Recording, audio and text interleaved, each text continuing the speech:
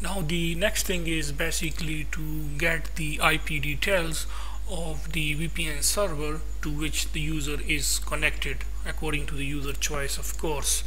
So we will implement a method for that. We will say static future,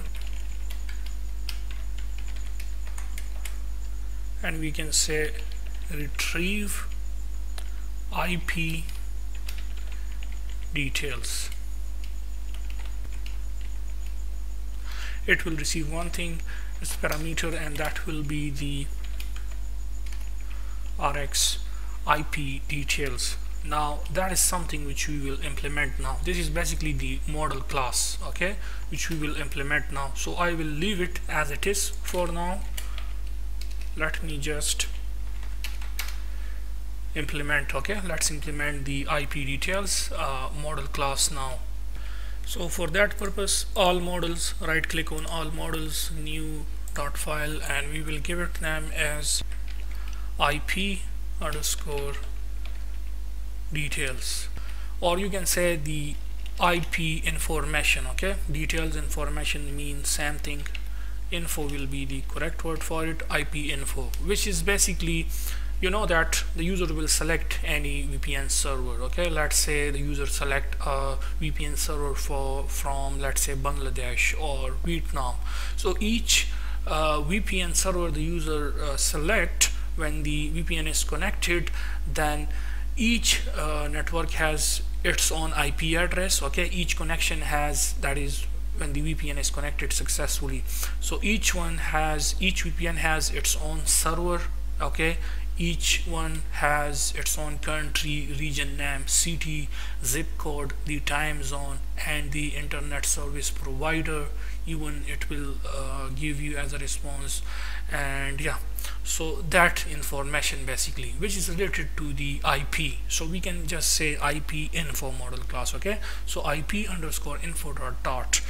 So what we can do now, we can simply say class IP info. So the first one we will have let final string country name, then the region name, and let's define the other variables, for example city name, zip code, time zone, internet service provider, and query. And then in the constructor of this,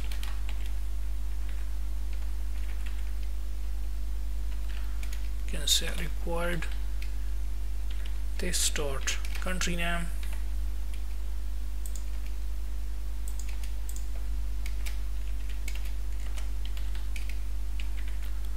this dot region name. Let's just copy paste this.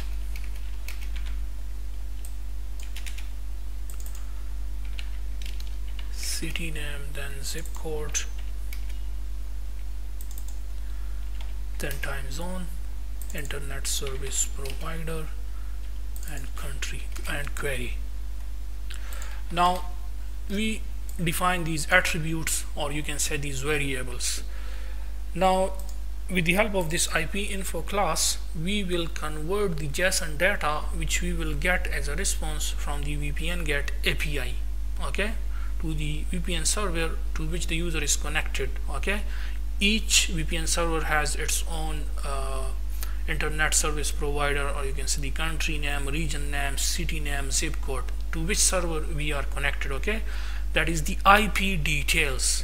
For each server we have its own IP details.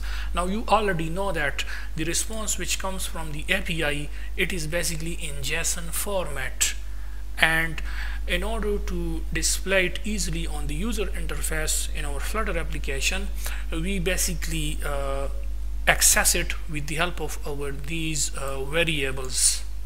So what we can do, we can get the data from JSON, and that data from the JSON we can assign to the country name, region name. For example, city will be assigned to the city name, zip will be assigned to the zip code, and so on for the other ones, just like we did earlier for the VPN information, okay, where we basically implement the VPN info model class, okay. So the same concept goes here. So as the information coming from the API as a response for the IP IP info is in JSON format, so we have to get the information from that JSON format and convert it to simple format so that we can display it on the user interface easily.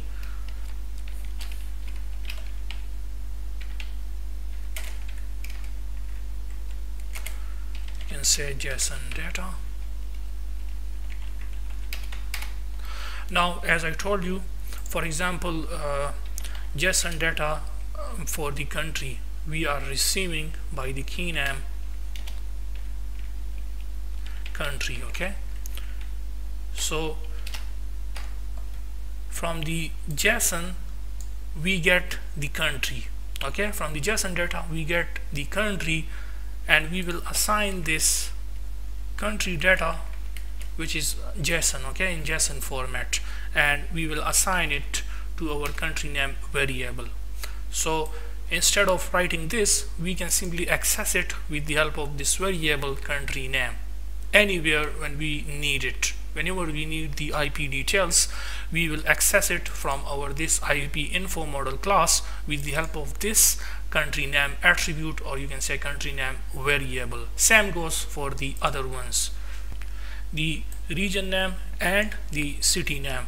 Remember, for the region name, this is the keyword, okay, the response which we get in the JSON format. The key name for that is region name. Okay, so if the region name is available, then simply assign that region name to it. Otherwise, let's say if somehow the region name is not available, then in that case we will assign an empty string to this region name attribute, or you can say to this region name variable. Same goes for the city. For the city, the key name is city, okay, which is coming as a response in JSON format from the API. So make sure to use these same keys. These are really important thing. Okay, so we will get the city, assign it to city name variable. Otherwise, if it is not available somehow, then we will assign an empty string to this city name. Then we get the zip from JSON data, and we assign it to the zip code variable. Now let's say somehow if the zip code is not available, if it is empty, let's say, or null, so in that case we will simply display any dashes or an empty string you can display, or you can just display some static signs, that is, this is not available, or let's say the zip code is private, so it will return us null.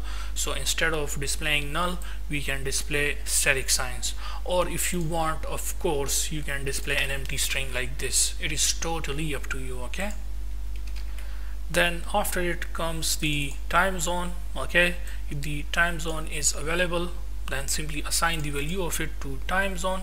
Okay, we get the value of it from JSON, and we assign it to time zone variable, or you can say attribute. And otherwise, if it is not available, then we will assign this unknown value to this time zone. Then the internet service provider, we can get the JSON data from it, from ISP, which is coming as a response from API, which means internet service provider. Okay, the key name for this according to the documentation is ISP, so that value we assign to this variable. Let's say if it is not available, then we will assign unknown to it. Then comes the query, assigned to query variable, and if it is let's say not available, then we will just assign this text not available to this query attribute, or you can say to this query variable. So now let's just get the IP details from the API, and then we will convert that JSON data with the help of our this IP info model class from JSON. That is, we will get the values from JSON, and we will assign it to the required normal variables. That is, we can you can say in simple words, you can say that we will get the IP details now inside this method. Okay, we are going to retrieve the IP detail, so we will get that, and you know that we get in JSON format. Whenever we retrieve something using API, it is usually in JSON format.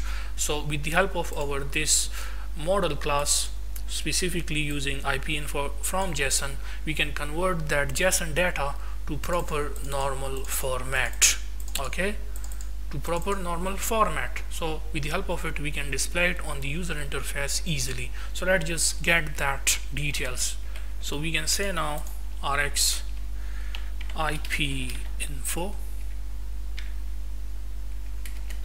and this is our IP information. Make sure to import the IP info dot. So IP, which is inside the all models IP info dot. Okay, this one. So you can see that. So now we can say try, catch. If any error occur, we will get that error message. For the error message, just for the time saving, I'm going to copy this catch snake bar from here,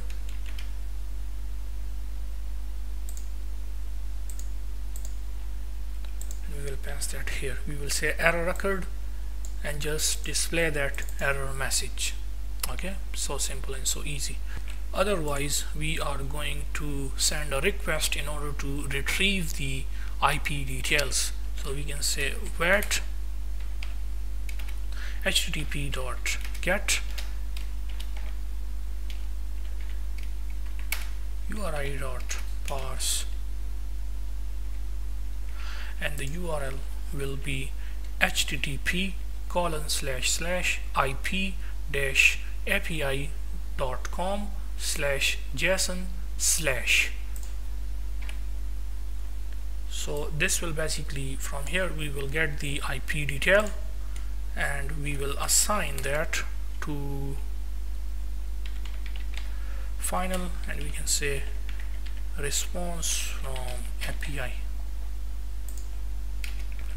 You will get the data, that is final data from API. So you can say JSON decode the response from API, which is coming, response from API dot body. So we assign that to our data from API,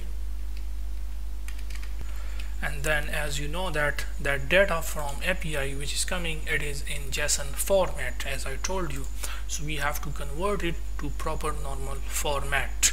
So that we can do it with the help of this model class IP-info.fromJSON will do that for us. So what we will do, we will simply say that IP-info.fromJSON and just pass the data from API to it.